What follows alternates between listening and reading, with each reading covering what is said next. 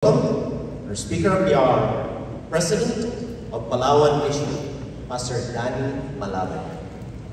Maraming salamat po. Magandang umaga sa inyo lahat. How are you today? All is well? God is good? All the time. I bring you greetings from the island most beautiful in the world. And the door of the airport is widely open to anyone who wishes to come and see the beautiful handiworks of God. So may I just say my piece to the organizers. Should you again decide to have another gay meeting like this, please consider Palawan as the next venue. Would that be okay? And we are willing to accept you with an open arms for you to see not only the beauty of nature, but likewise how the Lord is progressing His work in that beautiful island of Palawan. Inasmuch that I was assigned to speak this morning, may I just, if you please, dear organizers, to just plug a minute that the work in Palawan is very much progressing. There are only 23 islands out of 23 municipalities, Pastor Ray, and only one city. And Palawan is the largest province in the whole archipelago. And all of these municipalities, 12 of which are island municipalities, and each of these island municipalities, we have a church organized. We are now focusing on each of the barangays of these 23 municipalities all in the island. And there are 465 barangays in the whole island of Malabad. And the Lord is blessing so much the work in the island. That's why for you, not only to enjoy the beauty of nature, but for you also to be inspired of how the Lord is blessing the work, how the Lord is leading and guiding His people in fulfilling their mission. Okay. Yung pangalan ko parang nabago. Yung opening prayer, Danilo, yung speaker ay Danilo. Okay. Good. Yeah.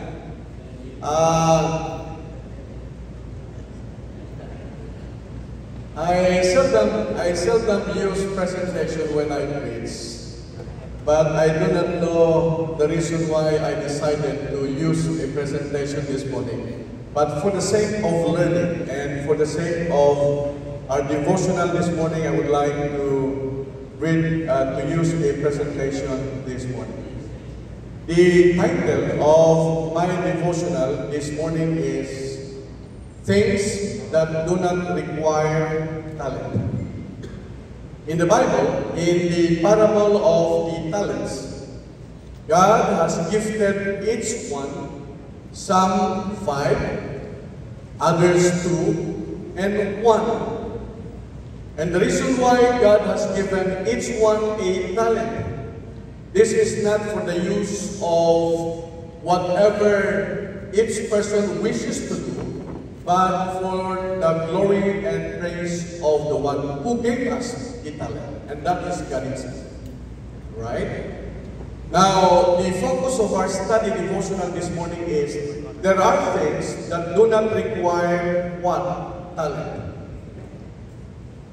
We live in a world of absence, and the most talented do not always end up as celebrities, and those with less talent often do.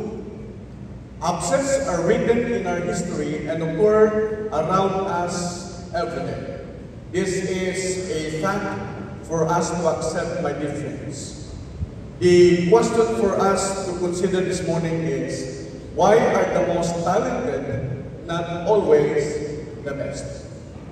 I know of some, and you know also people who we expect to be what?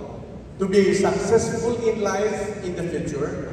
But at the end, my dear friends, nalulungkot tayo, they never succeeded in whatever plans they had in the past. What enables talent skill to be, at times, far more successful. So hindi po katiyakan na yung mga nakikita nating tao na merong talents, gifted sila, they are assured of becoming one day successful in life. There are those who are less skilled, yet because of these forces, okay, that propel them to become successful, and this is actually the secret. That's why I would like to share that with you. There are 4 most prominent qualities that do not rely upon talent. Number 1 is what? Teachability. Okay? Teachability is the desire to listen and learn and apply is not innate, but when cultivated, it aids the growth and development of a leader. The reason why we are here, my dear friends, is for us to be able to what? Reactivate the mission that God has called us to do. We were all created with and for a mission. God has gifted each one, as what I've said in the parable of the talents, 5, 2, and 1. And the reason why God has given those talents is because of what? A mission. That's why this game seminar is a reactivation of that mission. Maaring tayo ay nagwawalang bahala, pero ang Diyos has chosen us because of a mission. We have a mission. We exist in this world for a mission. Do you know this guy? You may have heard this statement. But I'm sorry to say, I heard this guy said this statement, and he did say, never stop learning, because life never stops what? Teaching.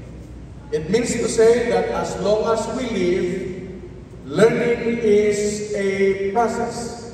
It only ceases when we are already 6 feet below the ground. As long as there is life, life is always teaching us. Not for our own gain, of course, but for us to learn and be able to be a channel of blessings to those people around us, to those people whom we are always in contact with. Pride plateaus in its learning, but a teachable heart continues to scale the mountain of what? Truth. Yung mga matatalino ay ayaw ng matuto. Pag sinabi mo, sasabihin nila, alam kong yan ang sasabihin mo eh. Alam niyo, mas maganda yung open ang ating isipan sa pagkatuto sa lahat ng mga bagay than for us to say na, oh, alam ko na yan, alam ko na yun. In fact, hindi mo pa iniisip, alam mo na ang sagot mo. Hello? So, pride plateaus what? The learning process of a person. But a teachable heart continues to what? Help the person grow and develop. According to Henry Brooks Adams, they know enough who know how to learn. Hello? They know enough what? Who know how to what? How to learn. So kung tayo ay handang matuto araw-araw sa ating buhay, mas marami tayong alam kaysa doon sa nagsasabing, oh, alam ko na yan. Okay. Next. Proverbs 9 verse 9. Instruct the wise, and they will be wiser still. Teach the righteous, and they will add to their what? Learning. Next. That's why in order for us to develop and grow in our learning, we need to plan teachable moments, experiences in life which we count each day as one. Heaven's way for us to grow as a matured individual. Ask questions to draw out the depth of experiences and knowledge of people around you. Remember that your best friends are your best teachers. They are a people who have a wealth of wisdom to share. That's why there is a saying, show me your friends and I will tell you who you are. If you have a circle of friends that will help you grow, develop into a mature individual, these are the kinds of people around you that will teach you, that will help you grow and succeed whatever you plan to have in the future. Balthazar Christian said, make your friends your teachers and mingle the pleasures of what? Conversation with the advantages of instruction. Next. John Maxwell reiterated, live to learn and you will really what? Learn to live. Let me say that again. Live to learn. As long as we are what? Breathing. Each day that counts is what? A learning day for us. Live to learn and learn. You will really learn to. That makes life enjoyable if we live to learn. That will guide us to experience life at its best if we are open to learning each day. Next, please. Successful people view learning differently than those who are less successful. For successful leaders, learning is as necessary as what? Breathing. So titigil lang yan yung learning kapag tayo ay already 6 feet below the ground. They crave knowledge, seek it through books, conferences, conversations, evaluated experiences. There are so many things, avenues where they can what? Learn from. And these are the what we call successful people. And you want to be one, right? The reason why we are here, the reason why we are sitting down and listening to the battery of speakers simply because we want to learn, we want to develop something, not for our own gain, not for our own interest or praise, but for the glory and honor of Him who called us for this mission. We crave for something. We learn many things. But for unsuccessful persons, they are burdened by learning and prefers to walk down the familiar paths. Tama na ito. Okay na ito. At least may alam ako. Hello? Hindi tayo dapat ganun, di ba? Dapat ay sa bawat bagay na ating ginagawa, nakikita, naririnig, lahat ito ay pwede nating pagkunan ng mga ng mga bagay sa ating pong ikatututo. Yesterday, I was talking with Pastor Hilde. We were talking about leadership. And I told Pastor Ray, in order for you to have a unique way of leading the church or the people, you've got to get a piece from other leaders. Learn from them. Leadership is just like a puzzle, right? You don't complete the puzzle unless, di ba yung puzzle ay by piece yan, piece, okay? You don't complete the puzzle unless you put the one that is very essential and important to complete the whole puzzle, to make your leadership unique. And that is what I said, that's your own way of leadership. Putting them all together, that makes you a good leader. That's why Those who are unsuccessful, my dear friends, they are burdened by learning. Tama na. O at least meron na akong alam. Their distaste for learning stunts their growth and limits their influence. If you have friends, circle of friends, who do not want to learn anymore, hey, you have to decide right at the moment. If you want to grow, if you want to succeed, if you want to be a channel of blessings to all, look for someone, a circle of friends at that you please, for you to grow and make a difference from others. Second thing that do not require talent is initiative. Ano ba yung ibig sabihin ng initiative? You have the urge to do things, right? Even without being told. Yes or no? Yes, that's initiative. You see? That is not talent. You do things without even being told. It is the inner drive that propels leaders to achieve great dreams. So we, members of the church, we who are here today, we have dreams. And that dream is for the glory of God. And that dream is to accomplish the mission that God has given to this church. And it is only by having that one thing that do not require talent that will propel us to achieve our one, our dreams, our mission. Initiative is another thing. Benjamin Franklin reiterated, to succeed, jump as quickly at opportunities as you do at conclusions. Marami tayong kilala na mga taong wala pang introduction, nagko-conclude agad. Right? Tama? Ang sabi dito ay ano? In order for us to succeed, jump as quickly at what? Opportunities. Grab it right there.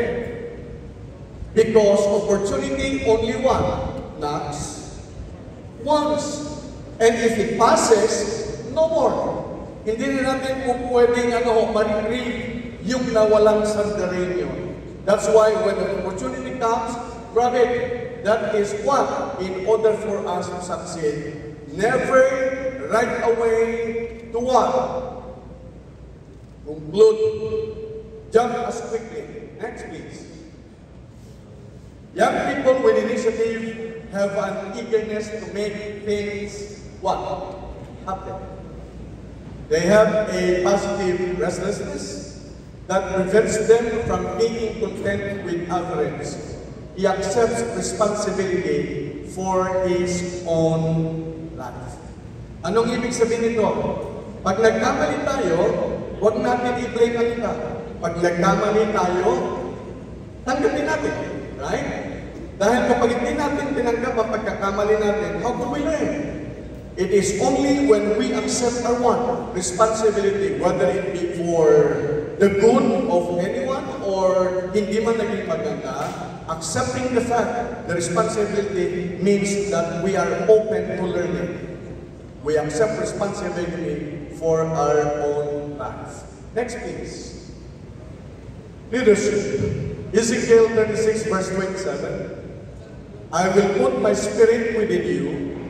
I will take the initiative and you will obey my statutes and carefully observe my regulations. You see, I will put my spirit. This is God's promise to anyone who is willing and open to learning. God will give us the Spirit in order for us to do things even without being told. Right? We don't need to be pushed. We don't need to be tapped on our shoulders. We do it according to what? To the guidance of the Holy Spirit. And by doing so, my dear friends, we are accomplishing our mission and we are giving glory and honor to God. Next, please. Albert Hubert says, the world bestows its prizes, both its money and honors, on one thing, and that is what? Initiative. What is initiative then? It is doing the right thing without being. Sa Tagalog yan ay, ano yun? May pusa. May pusa. Hindi yung pinapalo na tayo, doon pa lang tayo kikilos. May pusa. Next, please. Initiators are activators. Tama ba? Ha? Initiators are activators. Initiators are actors. They are the men of what? So tama na. Yung atin pong activate formation, we need initiative. Because the initiators are the men and women of action. They do not only hear, they do not only listen. When they go back, they put them in what? Application. That makes what? The mission accomplished. Number 3, and I'm soon to sit down. Passion. Passion is a faultless predictor of success. You know, when we say passion, we are putting our spirit, our mind, our heart, our soul into it, right? We have only one mission, and God is looking for someone, anyone, who has that passion in accomplishing the mission by putting his what? Spirit, his mind, his soul in everything. Because the absence of one, we cannot accomplish, and never we can see the fulfillment of our dream and of our mission, and that is to proclaim the good tidings of salvation to anyone who hears us even at mid-air. How many high achievers lack enthusiasm? How many great leaders do you admire who are indifferent? A dispassionate person will not go far before they give up hope of achieving big dreams. Passion is number 3 thing that does not require talent. While a person of passion will move mountains to see their dream come. Next, please. When it comes to passion, there are 2 kinds of people. One is what? Firefighters, and the other one is firelighters. If I'm going to ask you this morning, which of these 2 would you like to side with? What about the firefighters? Who would want to become a firefighter? Okay? What about firelighters? Let me see your hands. Do I have an audience today? Okay, let me ask you again. Those who choose firefighters, let me see your hands. No one? Oh, a little, a few. Firelighters. Wow, walang magsisisi ito, ha? Listen. Next, please.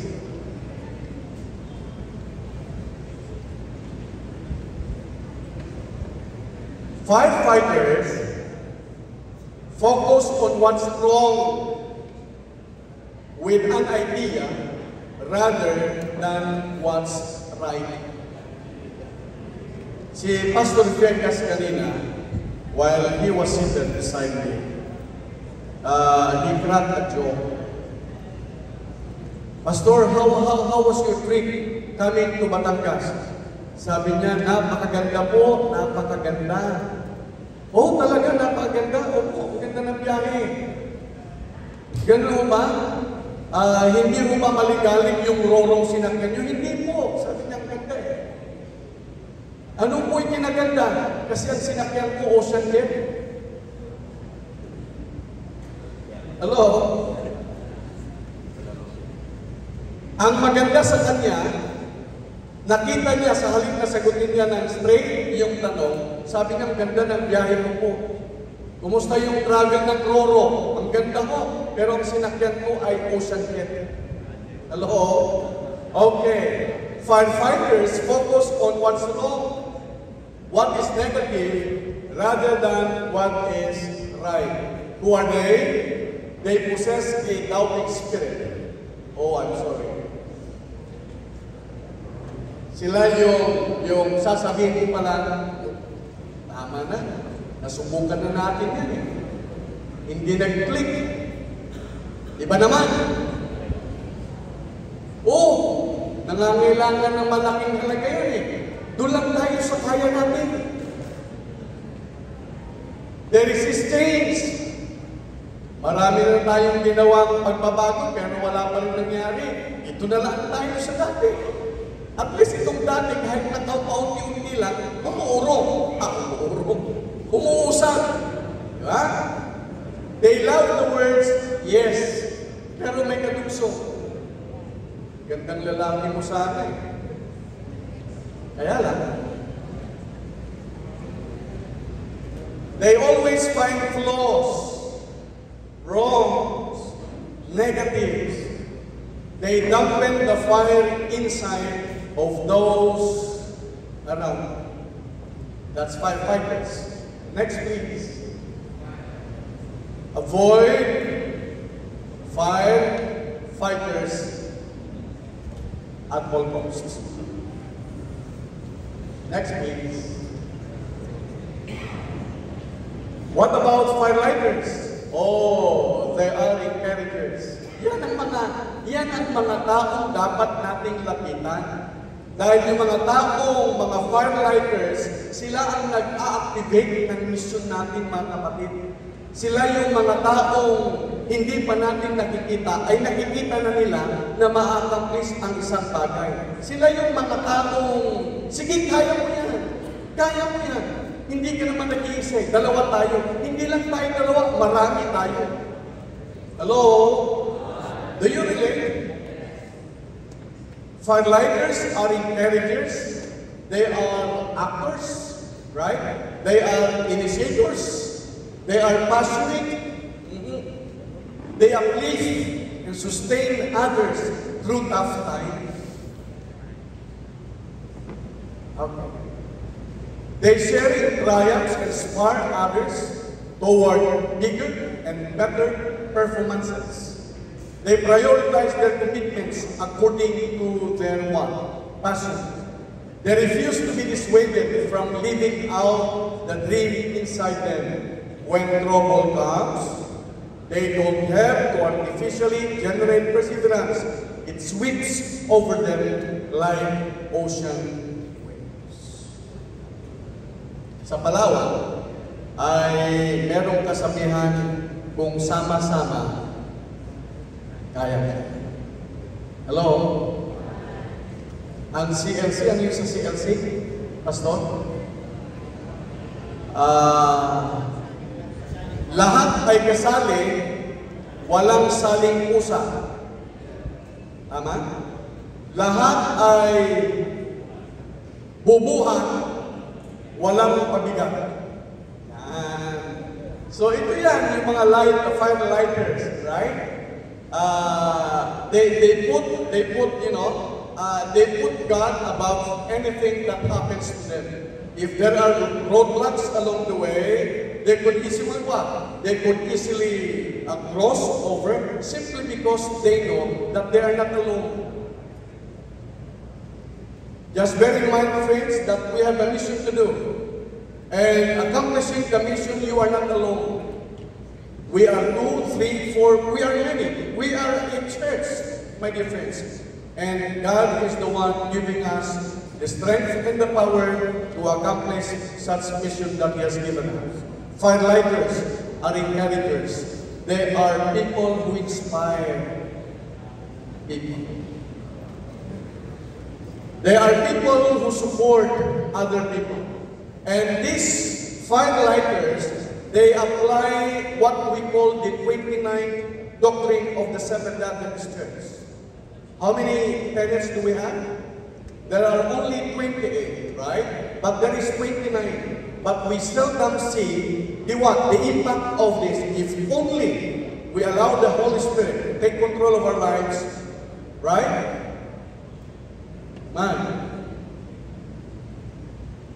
hindi magtatagal matatapos ang gawain. The 29th doctrine of the Seventh-day Adventist Church. Pero huwag niyo akong isusubok ha. At yan ay walang iba kundi yung the doctrine of one another. Is that in the Bible? Yes or no? Love one another, support one another, strengthen one another, pray for one another, inspire one another. What else? And these are the kind of people who will activate the mission. These are the kind of people who will become blessing to all. These are the kind of people who want the work of God succeed. They are the firelighters. Next, please.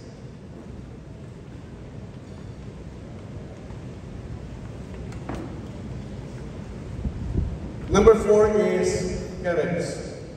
Courage is an everyday test.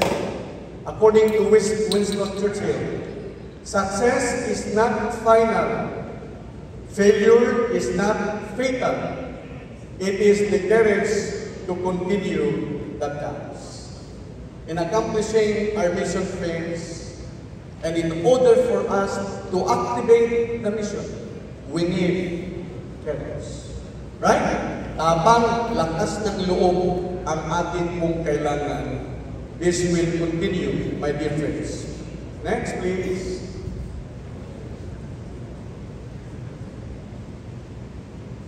I learned that courage was not the absence of fear, but the triumph over it. The brave man is not the one who does not feel afraid, but he who conquers that fear. That is according to Nelson Mandela. We often think of courage as a quality required only in times of great danger or stress. Next, please.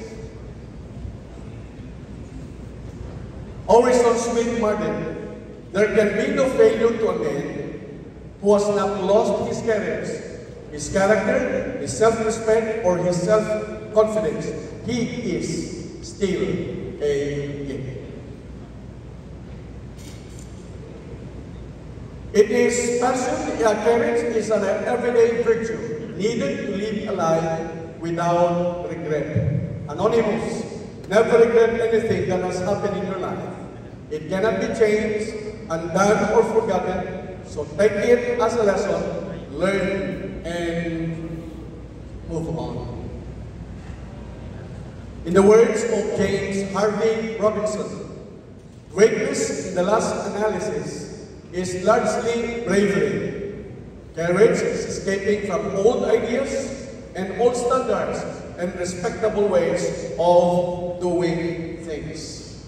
While we were talking with Pastor Fiekas, ang sabi niya, alam mo, the Lord is blessing the church today. Never we have dreamed of one day seeing the church using this high-tech. Right? Never. Never. And yet God is opening the door, opening the opportunity, opening all the possibilities in order for us to get in touch to those people who we seldom see, whom we seldom get in touch with. It is only through one, mid-air. Okay, so we need to get away from old ideas, standards, and what? Embrace what is new at this moment. And that is what? The internet network. Please, next please. We need courage to seek the truth when we know it may be painful. Give me the courage to seek the truth, for often in its discovery there will be disappointment, pain, and despair. We need courage to change when it is easier to remain comfortable. Next, please. We need courage to express our convictions when others challenge us. We need courage to learn and grow, especially when doing so exposes our weakness. Courage for us to grow. We need courage to take the high road when others treat us badly. We need courage to lead when being in front makes us an easy target of criticism. Miguel Cervantes summarizes courage. He who loses wealth loses all, loses much. He who loses a friend loses more, but he who loses his courage loses all. Conclusion, there is no substitute for talent, and we know that, we accept that. But there are several supplements that can transform even modest talent into greatness. What are they? Teachability, initiative, passion, courage are just but sample qualities that endow talent with effectiveness and spark average skills into extraordinary success stories. Last slide, don't minimize talent, but magnify qualities that can accompany it and build them day by day for the glory and honor of God. God bless you. Thank you so much, Mr. Daniel Malabad.